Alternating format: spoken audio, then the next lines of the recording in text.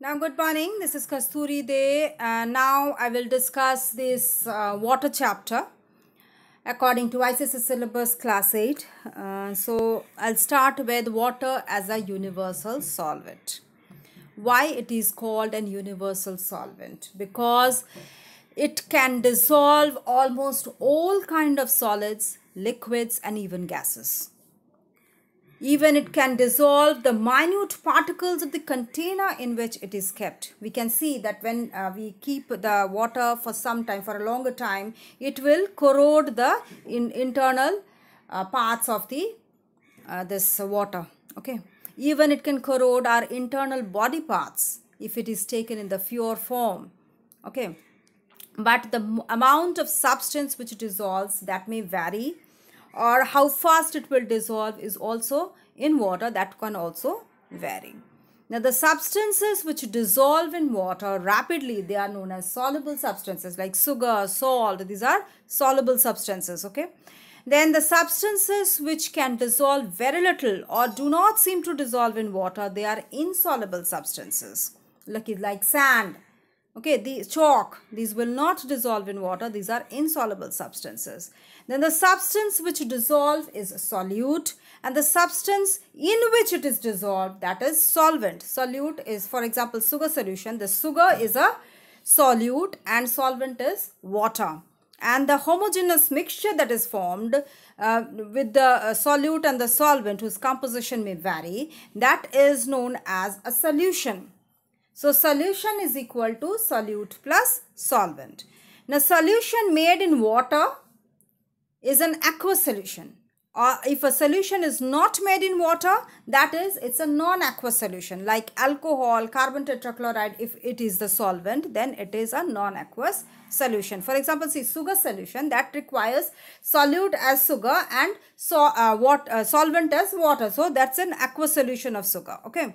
But if something does not dissolve in water, but it will dissolve in alcohol or carbon tetrachloride, then the solvent here is either alcohol or carbon tetrachloride. Then that solution formed is a non-aqueous solution. Okay. Next is, some liquids also dissolve in water. Those liquids are known as miscible liquids, like alcohol, vinegar, etc. These dissolve in water. Those liquids are known as miscible liquids. But some liquids do not dissolve in water. These are immiscible liquids, like any oil, diesel, petrol. These will not dissolve in water. These are immiscible liquids.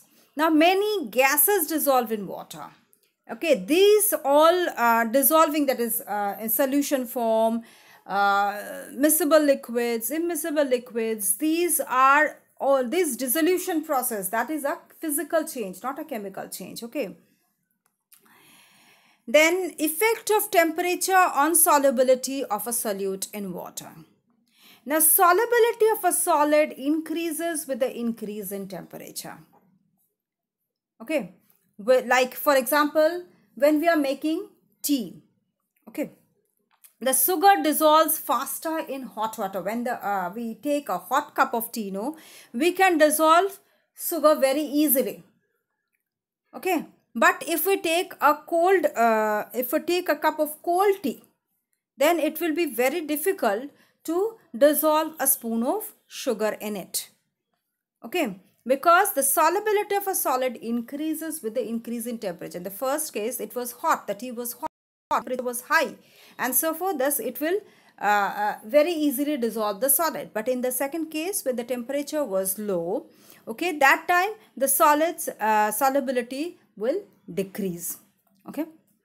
Again, solubility of in case of gases, it's the opposite. With the solubility of gases decreases with the increase in temperature, and when we increase the temperature, the gases will not dissolve that much. Okay, the gases will try to escape from that.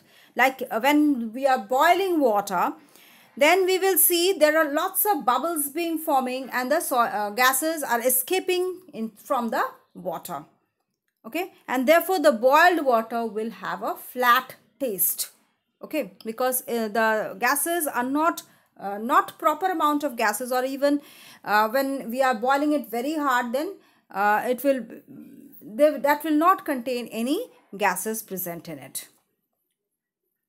Next is practically, pressure has no effect on the solubility. Effect of pressure on solubility. First one was effect of temperature on solubility, and this one is effect of pressure on solubility. Practically, pressure has no effect of solubility of the solid in water.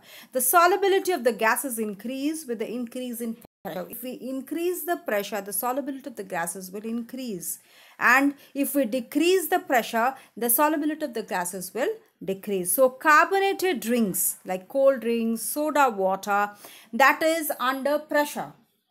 Okay, and that's why it has dissolved carbon dioxide in it. Okay, that is under the carbon dioxide which is dissolved in water, that is also under pressure. That's why when the pressure is released, we will see that when we open the cap, we will see the liquid overflowing out of the bottle, because as soon as the pressure is released, carbon dioxide which was in the which was dissolved in that water, that was under pressure, that is released suddenly, and that will come out with that, or with the water in which it is dissolved.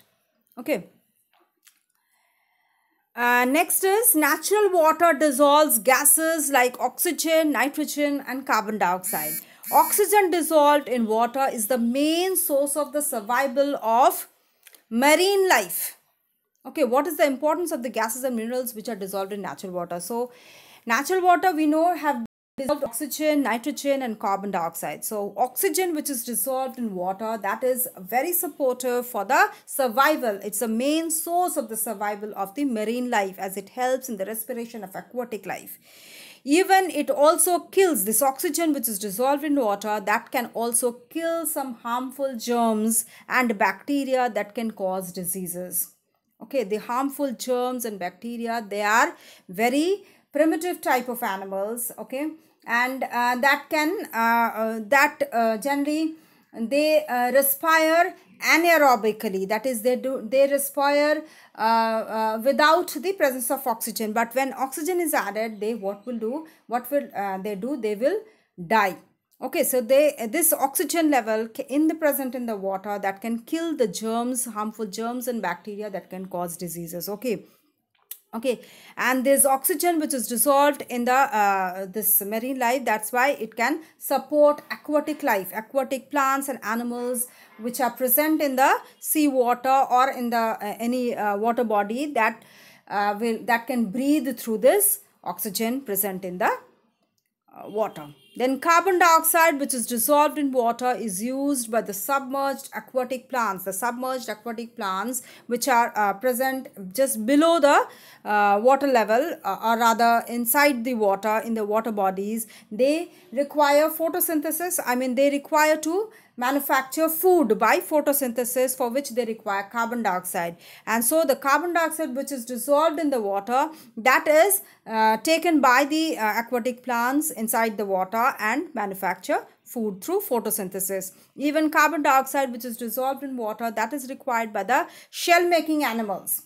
Okay, like oysters, they some marine animals, they make shells with these carbon dioxide which is present in the water. Even the soft drinks bottle, they also contain carbon dioxide under pressure. Then nitrogen in water converts nitrogenous compound which is taken by the bacteria and serves as a mode of nourishment to the water plants. Okay, the bacteria which is present inside the water, they take up the nitrogen which is dissolved in water, forming nitrogenous compound, and they provide nourishment to the aquatic plants. Okay, now some of the salts which are dissolved in natural water are needed for proper development of our bodies. Some mineral salts which are dissolved in the natural water, they provide us development of our bodies. Okay, and even they add to the taste, to our drinking water. So large amount of salt is dissolved in sea water. Okay, and that can be separated out by some physical processes. Okay, like evaporation and all those. Okay, so but this can provide us, the sea water can provide us the common salt which we take. Okay, and this salt in small amount that can add to our add the taste to our drinking water, even that can provide development to our water bodies, to our bodies. Okay, then what do you mean by saturated, unsaturated and supersaturated solutions? A solution which cannot dissolve more of the solute at a given temperature is a saturated solution at that temperature. See, if we raise the temperature to a certain level, okay, if the temperature is say 40 degrees centigrade, in that temperature a solvent can dissolve a certain amount of solute. Okay, but if we raise the temperature, it will dissolve more amount of solute. So the temperature is very important. It's very important to mention the temperature, which temperature it is saturated or which temperature it become unsaturated. So temperature is very important in this case. Okay, so a solution which cannot dissolve any more of solute at a given temperature, that is a saturated solution at that temperature. A solution, if the temperature is raised beyond that saturated solution temperature, then it will dissolve more of the solute, and that time it becomes unsaturated solution at that temperature. Okay, a solution which can hold more of solute at a given temperature than a saturated solution. Okay, see, if it has become saturated at one temperature, we are adding more of the solute in that saturated temperature. It will dissolve for some time. Okay, that times it becomes supersaturated solution. This is obtained by heating a saturated solution when its solubility increases. Okay, we heat the solution, the saturation it becomes unsaturated, we add more of the solute, again we heat the temperature, we add more of the solute, it will start dissolving, but it's certain a point comes when it will not dissolve anything, that becomes a supersaturated solution. Okay, the maximum amount of solid which will dissolve in 100 grams of water at a given temperature so as to form a saturated solution is known as the solubility of a substance at that temperature. Okay, note, water dissolves different amounts of different solutes at the same temperature, different amount of different solutes it can dissolve. Okay, so I think I'll stop here. I'll continue with the rest of the chapter in my next video. Please go through this. If you have any doubt, please do write in the comment box. Do share with your friends and colleagues, and do press the like button. And you can also give suggestion to improve your videos so that can help you more in your studies. And also do subscribe to get the notification of my next video. Thank you. Thank you for watching. Have a good day.